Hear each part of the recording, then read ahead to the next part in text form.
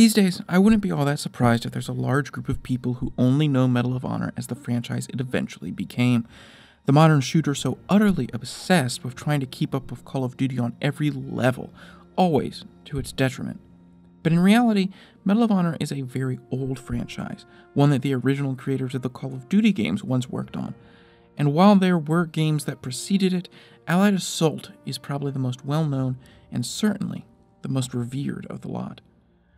The game draws an enormous amount of inspiration from the 1998 movie Saving Private Ryan.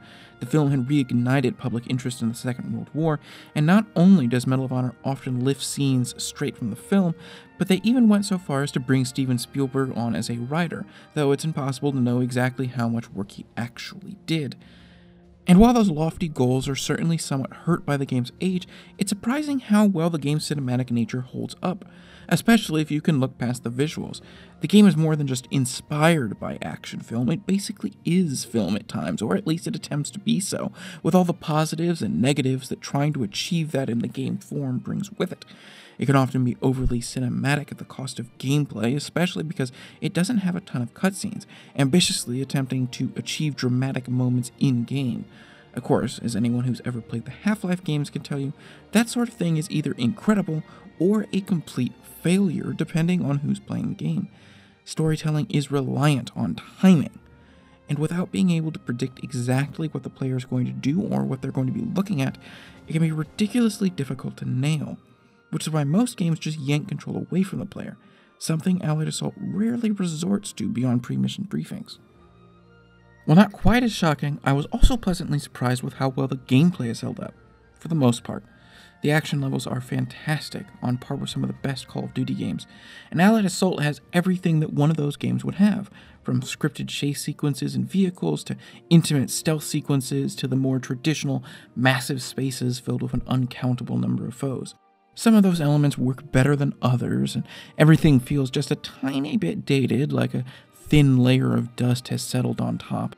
But it all meshes together exceptionally well, and after a short acclimation period, I had no problems whatsoever. And that's probably the most remarkable thing here, how this game fits in so incredibly well in the modern gaming landscape. Allied Assault simultaneously serves as an example of how far shooters have come, and how little progress they've made. While games now have mechanically been tuned to near perfection and obviously look quite a bit better graphically, design has not progressed in such a way that makes games like this feel particularly out of date. If this game looked a tad better and had regenerating health instead of health packs, it would fit right in amongst the current crop. Hell, its setting, which has become significantly more unique in the intervening years, might even make it stand out.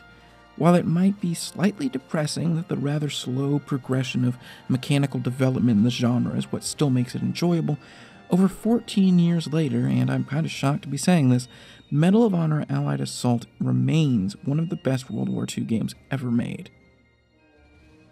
Every Monday, I look at a game that is at least 10 years old, what I would consider to be retro, and I see if it's held up today, if it's still worth playing now.